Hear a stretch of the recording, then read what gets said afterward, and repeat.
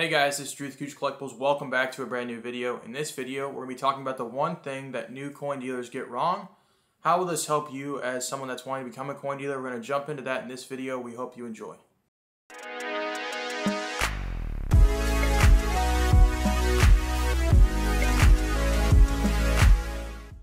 Over the past few weeks, we've been up north, going to coin shows, coin shops, dealing with people that we usually deal with on a weekly, monthly, and quarterly basis, but we get to see them in person this time.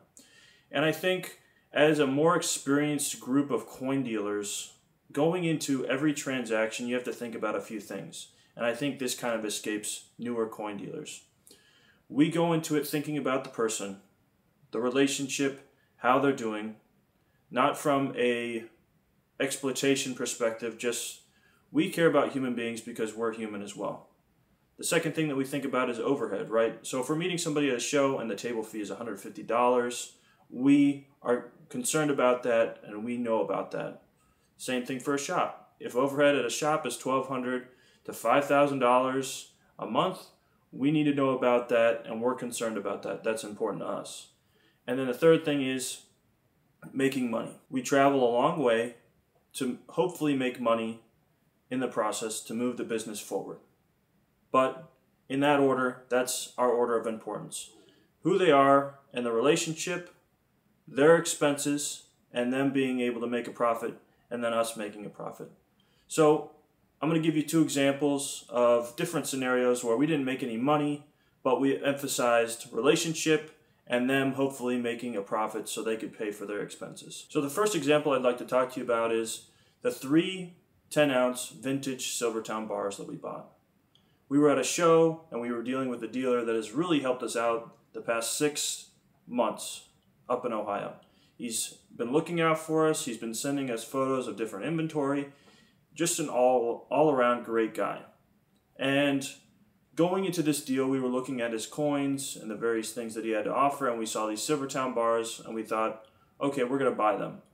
We didn't know if we were going to make any money on them. We probably won't.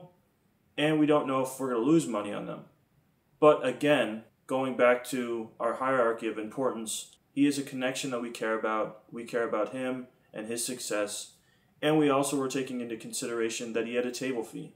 He has overhead just like we do, and we need to help him as much as we can. We may break even, we may lose money, but in the end, we are building a network that you can't put a price tag on. The second example is in a shop. We went to a shop on our way down to Houston, and we ended up picking up a 1926 quarter eagle graded MS64 by PCGS. We knew right off the bat that we would make little to no money on this purchase. But thinking of the 3 major things that we've talked about throughout this whole video is he's a human, he's important to us, he's a part of our network, we're gaining ground. The next item is he has a shop, like I mentioned. I don't know how much his rent is. It could be $3,000 a month. He has to pay that rent. I'm thinking about him succeeding. If I do not end up paying for something like that and he can't pay his rent, he won't have a shop anymore. I won't be able to draw on him as a connection. Third, we may not make any money. We may lose money on it. But again, we're taking ground. We're thinking about the long term. And we may not win in these transactions, if you will. But down the line, we may hit a home run.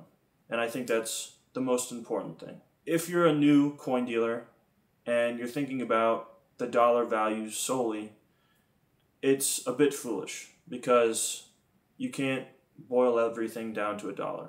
And I think that that mistake will separate you from becoming a more sophisticated and mature coin dealer down the line.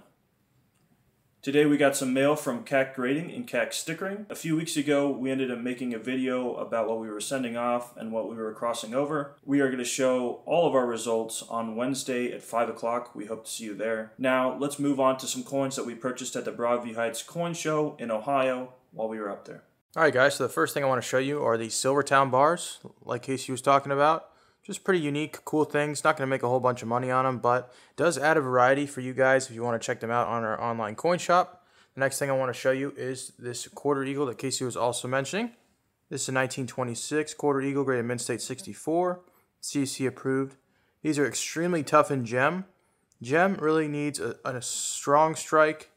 You know, anything below gem, 64 and below, those just don't have a super strong strike. As you can see a little bit from the face here and the cheek. The cheek has a little bit of kind of a softness to it. I think most gold pieces have that issue. It's just because it was that high point that wasn't fully struck. And so when you're seeing a gem gold piece, the value is going to be extremely high, but 64 CAC is as close as you're going to get to it, and it's going to be a lot more affordable. The next thing I want to show you is this 1938S Arkansas commemorative half, graded Mint State 64. It's in a nice 2.2 gen, I believe, holder, and a little bit of a tougher date to find. The next one I want to show you is this 1951 Franklin half dollar. It's got some nice color to the coin, and you know, a little bit of a lower grade, but it's something that someone could add to their Franklin set if they're looking for some toned coins. And most of the time, we're not trying to put a bunch of money into toners, but you know, making $5-10 on something like that's always pretty cool. So we run into a few 28 piece dollars this week. My favorite of the bunch is this OGH 28. It's graded Mint State 62. The luster's phenomenal. It's got a little bit of a darker toning to the reverse on the eagle, but definitely a nice flashy coin. The next 28 I want to show you is this one in the PCGS holder. It's a little bit of a more modern one that's been graded recently. A little hazy, but that's okay. It's got a cool true view to it also. And sometimes when you're at shows and you run into a few 28 piece dollars, or if you run into some Mercury dimes that are a good price, you just got to buy them.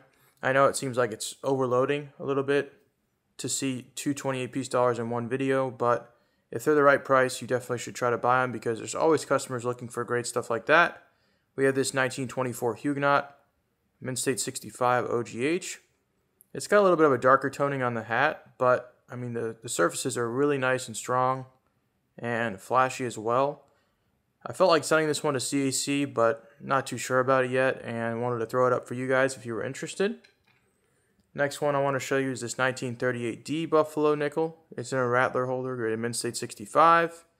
Don't think this one would sticker. It's got a little bit of haze on the coin, but that's okay.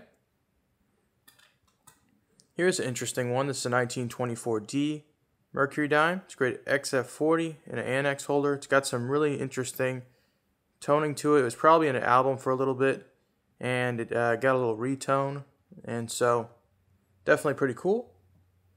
Then we have this 1936S Bay Bridge commemorative half.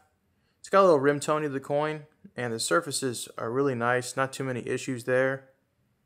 It is gem, and it is a kind of highly sought after commem. People love that design. The next one I want to show you is this 1944S Mercury dime, graded Mint State 64. This coin has PVC on it, which is unfortunate, but it's good to disclose that. People are still looking for Rattlers that are pretty affordable, and this one is as cheap as you can get it. The next one is this 1938 Oregon commemorative half. It's graded Mint State 65. It's in an OGH holder. It's got some nice luster to the coin. I think this coin would upgrade, but it has a little haze to it. If it was conservative, it'd probably go to a 66 or a little bit higher, but just selling it as is. The next coin is this 1942 Walking Liberty half, graded Mint State 65. Casey ended up picking this one up, and it's just a nice flashy gem. It's got a little hit right on the skirt that probably holds it from a 66, but still super nice. Here is a 1913D Type 1 Buffalo nickel, graded Mint State 64. Really nice surfaces, no hits at all, but the only thing that holds this coin back from it going any higher is the strike. If you can see by 5 cents, it's just so mushy and soft. That's the one unfortunate thing about this coin, but priced at gray sheet of $150, so not too bad. The next coin I want to show you is this 1887 Morgan dollar in an OGH. Why am I showing you this coin? Because of the reverse. The reverse is this really nice, colorful blue and green. Definitely tougher to find in an older holder, and so wanted to offer this to you guys. Here's another Arkansas commemorative half, a little bit nicer looking than the other one. It's the 35D. It's in a Rattler holder, and pretty nice and strong surfaces. Had a little haze on the back of the holder here, just because it was, not really housed in the best and most proper way. We try to put everything in a bag nowadays, just because we know holders are very important to people. Then we have this 1908S Indian. It's right behind the 1909S for people in terms of what they like to collect. There's also the 1877 Indian, but this one's affordable, better date, XF40, and it's also CAC approved. Haven't seen CAC approved one sell for a good while now, and so wanted to try this one and pick it up for you guys. Then we have this 1946S Walker. It's graded Mint State 64. Another nice Rattler holder. Seems like we're getting a little bit vintage with the holders today, so I hope you enjoyed that part. Let's show you guys one more coin in this video. This is a 1897 Morgan Dollar grade Mint State 63 proof-like. Has a few distracting spots, but I like the coin, and it's tougher to find in PL, especially for a 97S. But thank you guys for taking a look at all these new purchases. We hope you enjoyed today's video, the coins that we showed, and the wisdom that we shared. Just as people that are trying to make it ourselves, it's something that we have to keep in our mind, in the back of our mind, every time that we go into a coin deal. I think that in any type of business, this piece of wisdom is very helpful. So leave a comment if this helped you, and hit the like button. We're going to try making more content like this in the future. Thanks again, and have a great week.